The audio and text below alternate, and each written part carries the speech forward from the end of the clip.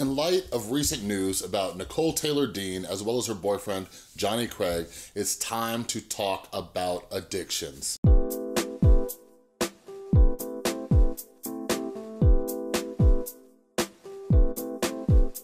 What is up, everybody? This is Chris from the Rewired Soul, where we talk about the problem, but focus on the solution. And what I like to do is pull different topics from the YouTube community, try to teach you how to improve your mental and emotional well-being. But I also talk about addiction recovery, and treatment, and all that stuff. So if you're into that, make sure you subscribe and ring that notification bell. So yeah, we're gonna be talking about addiction today, and what I'm gonna do, because addiction and mental health is such a big issue that is plaguing so many people around the world. I have a mailing list, and what I just did, I updated it. So if you sign up for the mailing list, you'll get a free copy of my book, Hope, How I Overcame Depression, Anxiety, and Addiction. So a lot of you asked me about my story. I've dropped little pieces of it in different videos and stuff, but this book is one that I wrote a couple years ago. So if you join the mailing list, it will email you a copy of the book. It's in PDF form, so you can read it on your phone or read it on your computer or laptop or tablet or whatever it is. And feel free to take this PDF and send it to someone who might be struggling with depression, anxiety, or addiction. There's a lot of stuff in there. So I don't know much about Nicole Dean, but I've had so many people request videos about it. To my understanding, she has a channel about animals and stuff, and she has a ton of animals, and a ton of people ask me to make videos about animal hoarding and things like that. So actually this video right here, where she was talking about all this animal stuff, and I guess she's had pets die and all of that, and I watched it, but I never made a video about it. But yeah, it's something that people have been requesting for months. But now that I understand that there's issues with substance abuse and things like that, things make more sense. So later in this video, I will be talking about addictive personalities and multiple addictions and all that kind of stuff, all right? So full disclaimer, I don't know Nicole Dean. I do not know Jonny Craig. There is a bunch of stuff going around online. I'm gonna read some stuff and all of that, but I don't know them. I don't have any proof that, they're using substances, but, in some of the, tweets that Nicole has sent out and all of that, there has been admission of her using substances, all right?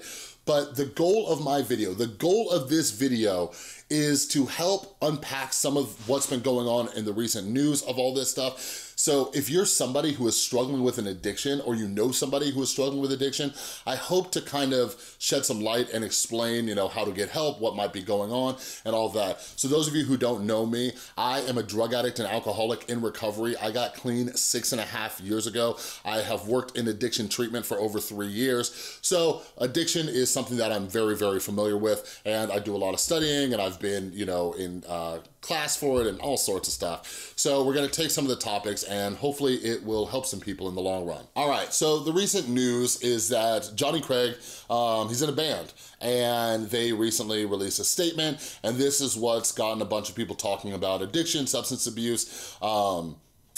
People are talking about heroin use and all that. But anyways, here's a statement that they released. To whom it may concern, it's with a heavy heart that we announce that Jonny Craig has been removed from the band Slaves. We all have struggles in our daily lives, but for some, those struggles are personally and physically dangerous. It is no secret that Jonny has battled with addiction in his personal life. Sometimes those battles are won and most recently lost.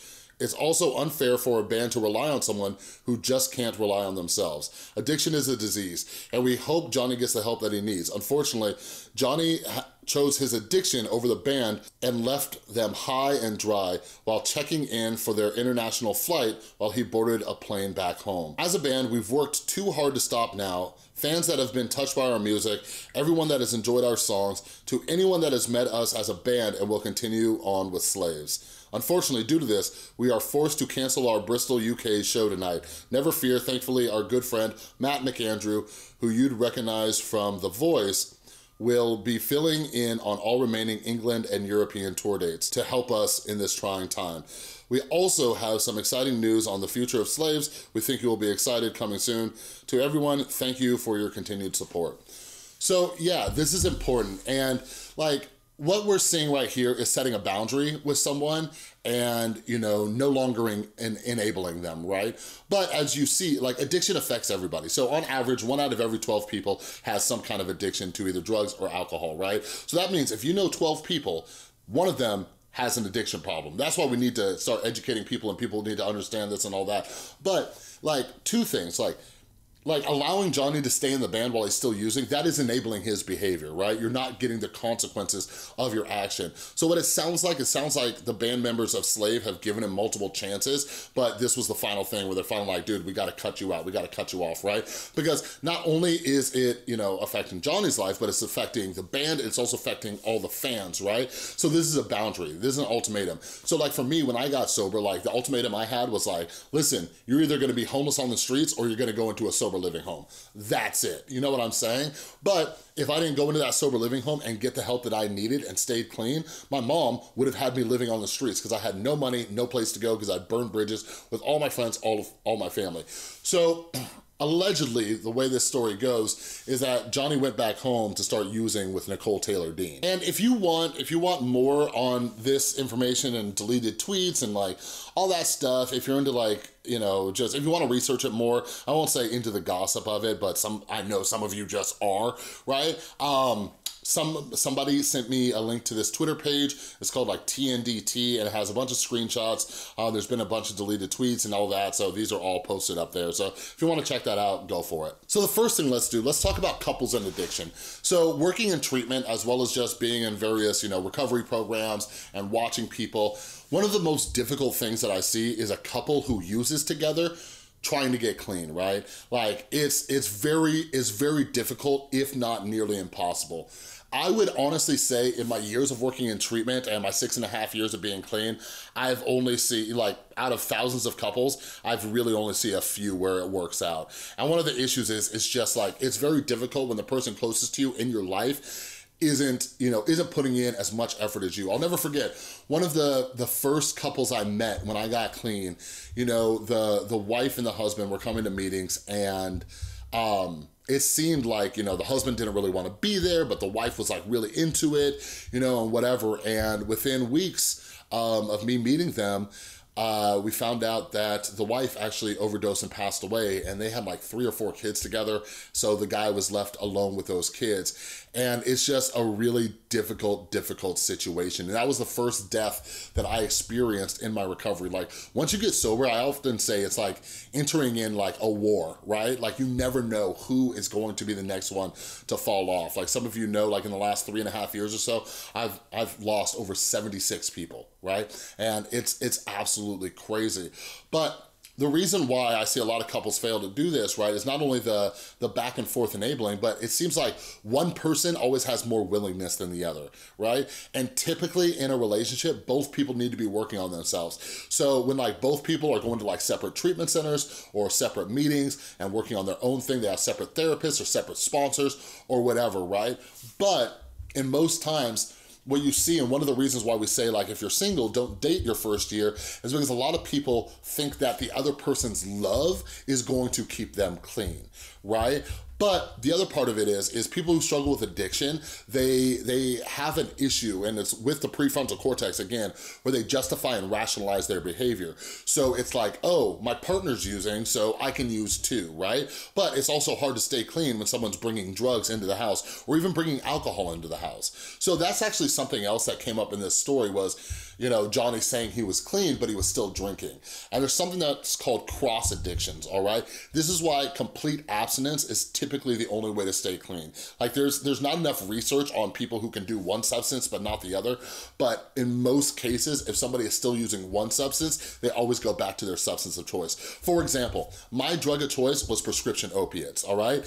And during one of my times that I was clean, I was smoking weed, right? Because I needed to sleep.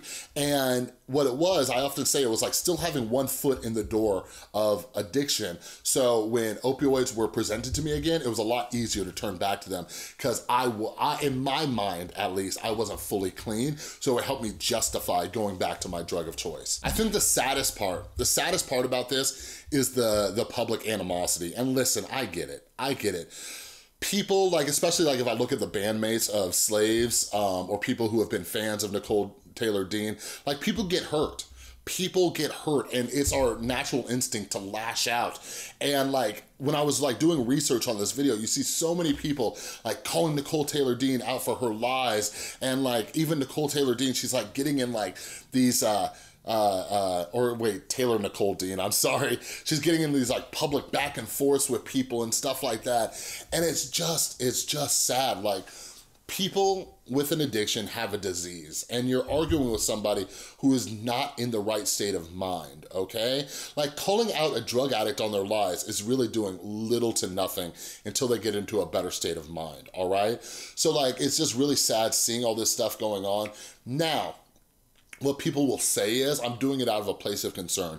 But something that we know based on research is that shaming people isn't going to help them. That's why I'm against, you know, the stuff that goes on with, you know, Amberlynn Reed, the stuff that goes on with Eugenia Cooney and all of that, because when you are beating someone up constantly, it makes them justify their use even more, if that makes sense. And it's really hard. It's really hard to get somebody to get help. And I'm not saying be overly nice to them, because something I was talking with one of my subscribers about before I recorded this video is that Nicole Taylor Dean has a lot of fans who will come and defend her. So on the opposite side of that, you get enabling, right? So it's like, what do you do? And that's why this disease of addiction is so messed up, because if you're too hard on them, it might make them want to use more, but if you're too nice to them, it can enable their behavior, right? So there's a bunch of different strategies on how to talk to somebody who has an addiction.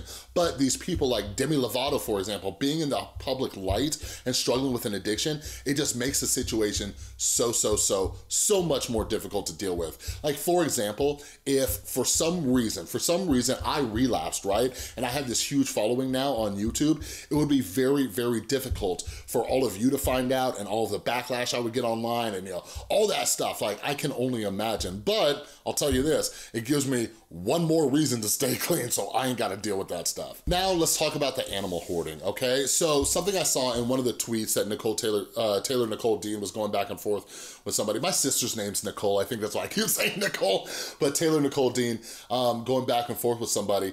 Like, she talked about how a friend, someone took advantage of her because they knew she had an addictive personality. So that video I mentioned right there, like, something that Taylor Nicole Dean talked about was how she would buy animals when, you know, she was feeling down, when she was feeling depressed and doing things like that.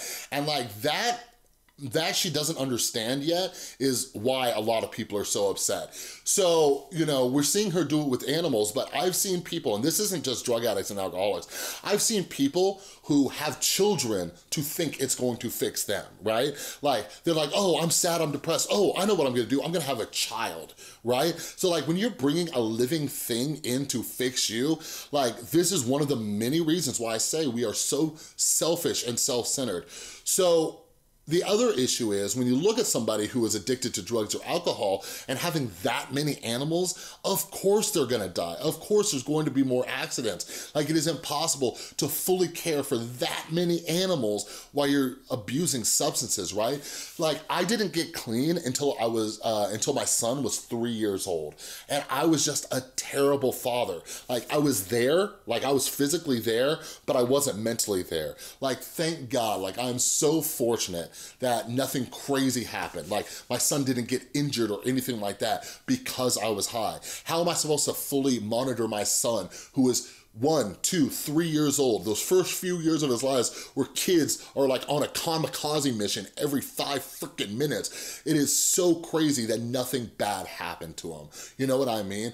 But this is something that, you know, I would imagine Taylor Nicole Dean doesn't even have the clarity to understand, is that, you know, her addiction is one of the reasons that these animals aren't being taken care of in the way that they should be taken care of, right?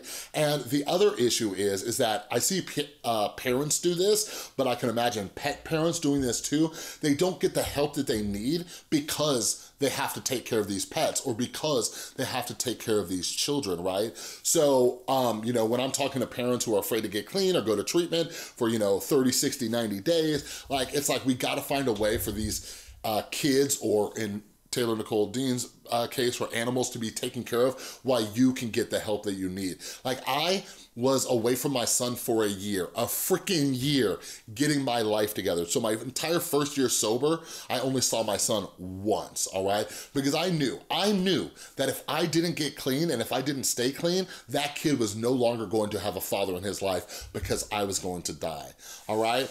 But anyways, I hope this sheds some light on, you know, addiction and what they might be struggling with. But if you're struggling with addiction, or if you know somebody who's struggling with addiction, I hope it offered some clarity, you know what I mean? But like, go get help, call somebody, do some research, like look into rehabs, look into, you know, 12-step meetings. If you can't afford rehab, 12-step meetings are free.